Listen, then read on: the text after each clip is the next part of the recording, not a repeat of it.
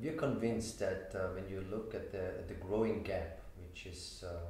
feasible in European football,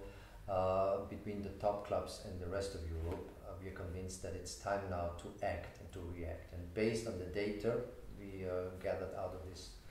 data warehouse created by Varun, we really can argue now, and we are convinced that the small clubs, there are more than 500 medium-sized and smaller clubs who are not taking part in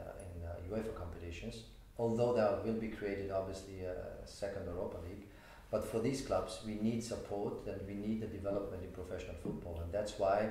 we are now starting negotiations with the proposal to increase the solidarity payments,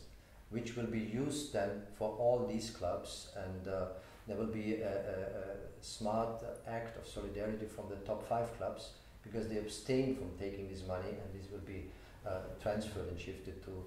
all these medium-sized and smaller leagues and clubs, just to develop their football. And the money is ideally to be used not only for youth development, but for infrastructure, for security, for whatever,